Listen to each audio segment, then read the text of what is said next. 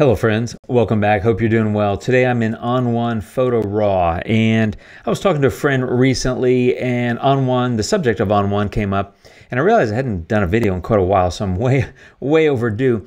But one of the questions that this person asked me, or kind of comments, was that there's a lot in On1, and that it can be overwhelming, especially if you're a newer user, because On1 can do honestly so many things. There's so much capability. It's an incredibly robust and rich product.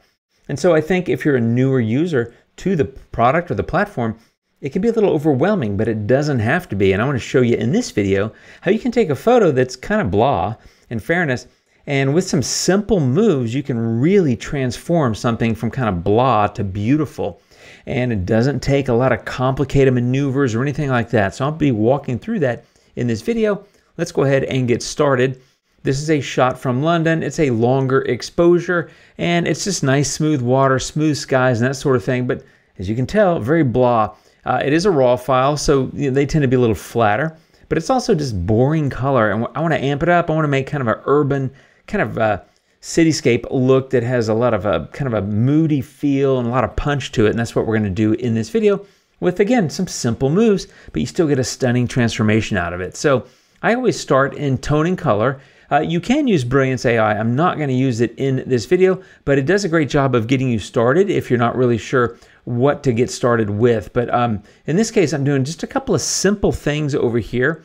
And all this is really just adjusting the light, which is what I always like to do in terms of starting out any of my, my edits. Just kind of brightened it. And what I'm really going for here is a little bit flatter overall look. Now, I am going to create a little bit more of a dramatic photo, so I'm going to come back later and kind of reverse some of this stuff. It's not something that you have to do. I have a long history of wanting to start my edit with a fairly flat photo, so I can kind of add drama in areas where I want to add drama, as opposed to necessarily doing it globally. So it's just a personal preference. But one thing I really need to do is cool this off, because it's way too kind of orangey, yellowy warm. So I want it to be cooler.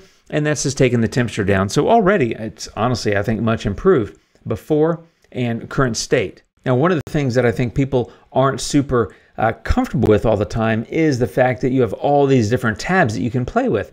And my typical approach is to start in Develop, and then go to Local, and then go to Effects. And that's what we're going to do here. Now, if you're replacing a sky, you'd want to go to Sky as well. And of course, this is not a portrait, so we're not going to need that tab either. And I'm not replacing the sky, but I'm going to go to Local next.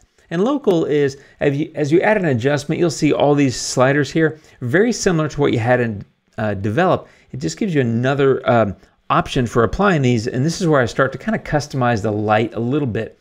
And I'm going to do that by going into masking and building a luminosity mask. So that's built. Let me show you the mask.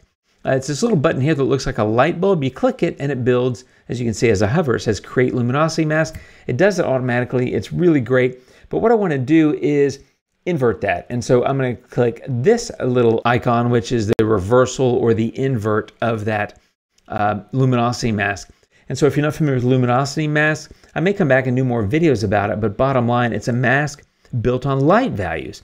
So if anything is brighter, more of the mask gets applied there, and if it's darker, less of the mask gets applied there, which means the whiter stuff gets more of the effect, the darker stuff gets less of the effect, and it varies based on the grayscale in between.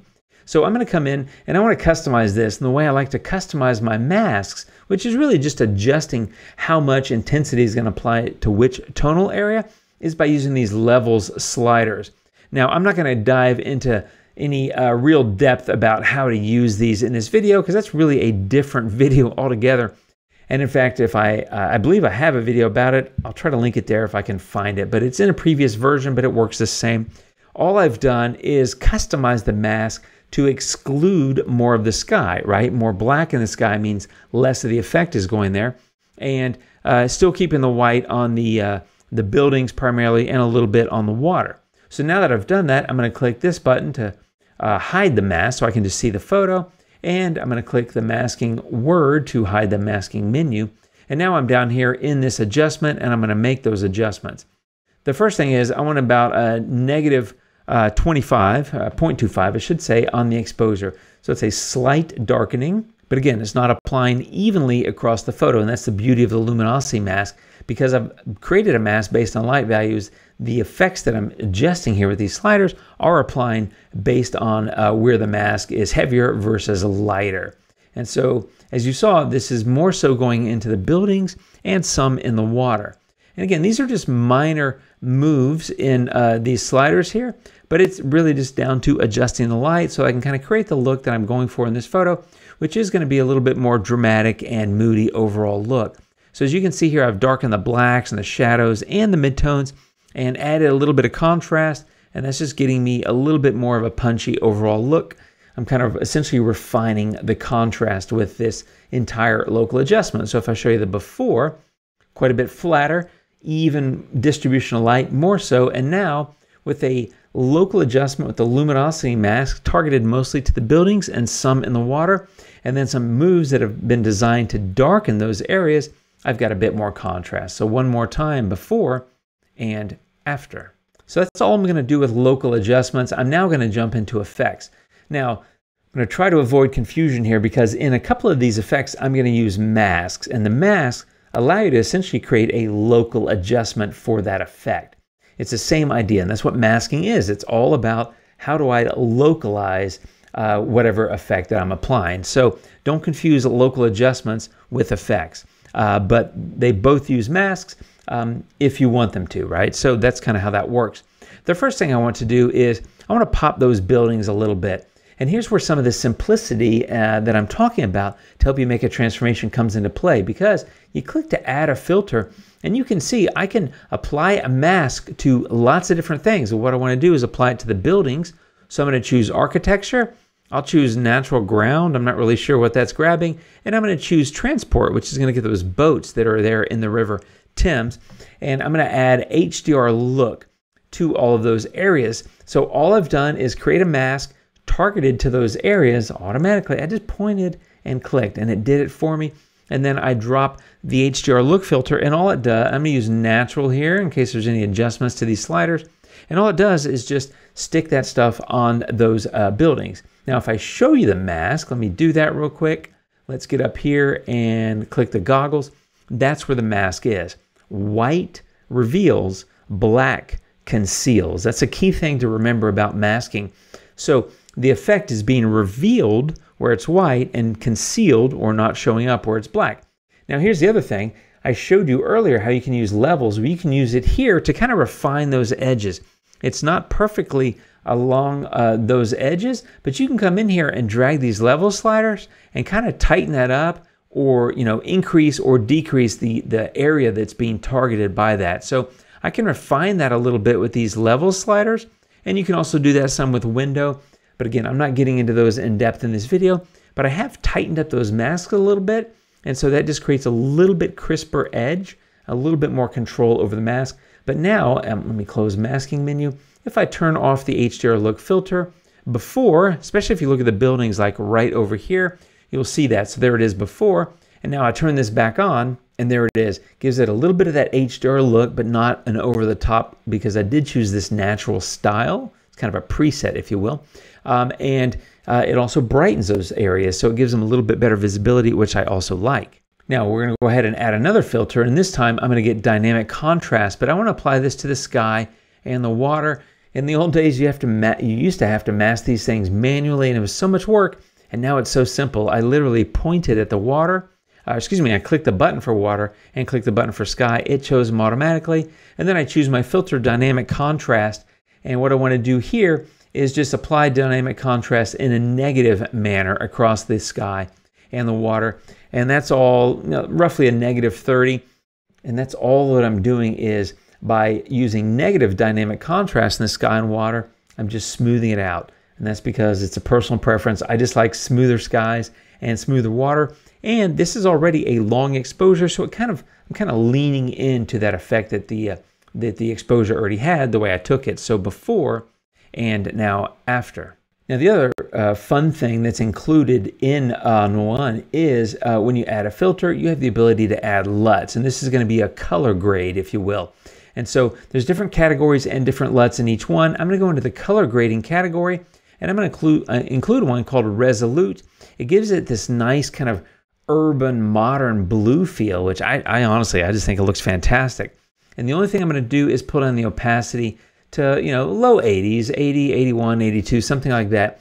So that's one of the key things about On1 that I really like is in each one of these filters that I'm adding in the effects menu, I have this opacity slider so I can apply an effect, and if I like it, but I want to ratchet it back a little bit, instead of kind of messing around with the sliders here and trying to fine tune it, I can just say, hey, take the opacity slider and slide it left to reduce the overall intensity of that.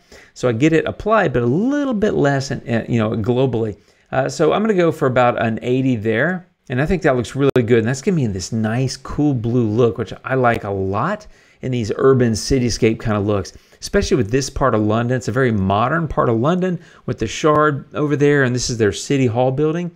You add that blue look to it, especially under cloudy, overcast, really blah colored skies, and you start to get a really nice overall color grade to it. So now next thing I'm going to do is just a couple of little touch-up moves. This is another filter. This time I'm going to use Tone Enhancer, but I'm not going to use a mask. So for HDR look, dynamic contrast, I used a mask on both of those to be targeted. The color grade with the LUT was global, applied everywhere.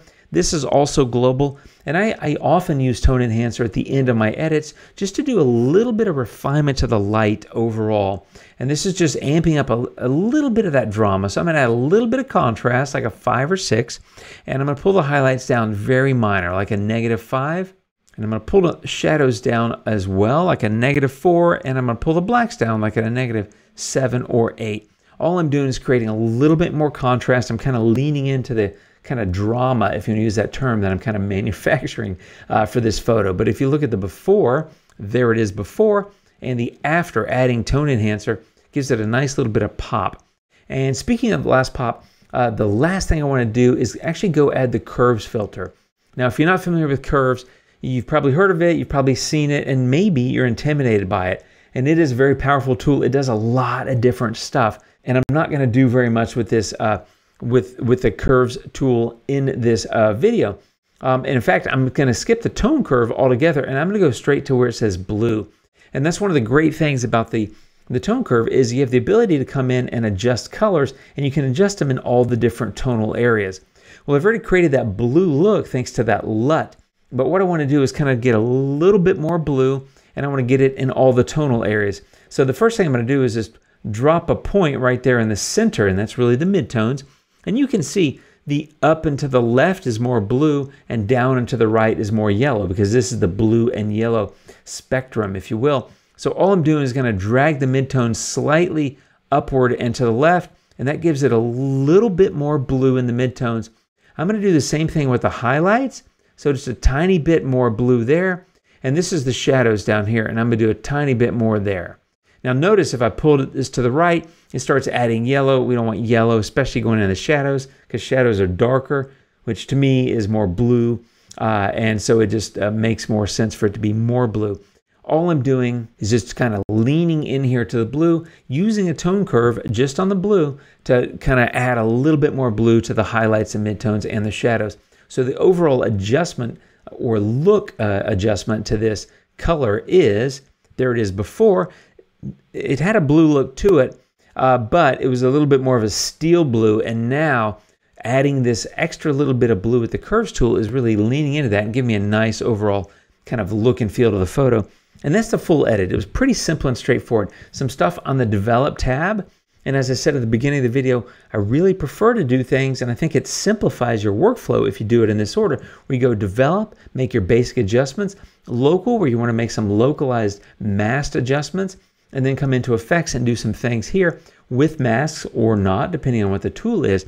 But it gives you the ability to really customize the look. And as I said at the beginning of the video, you can make a really stunning transformation. This was brownish yellow, fairly overcast, flat light, kind of boring overall, but some key adjustments targeted with masks and using some specific tools, you can have a huge impact on the photo and make a really, I think, beautiful transformation before and after. That's the power of On1, my friends. Hope this is giving you some ideas about how you can implement this in your own workflow and your own photos. Thanks for hanging out and watching this video. I'll be back soon with more. Subscribe if you haven't yet, and take care of yourselves out there, my friends. I'll be back soon. Take care, and until next time, adios.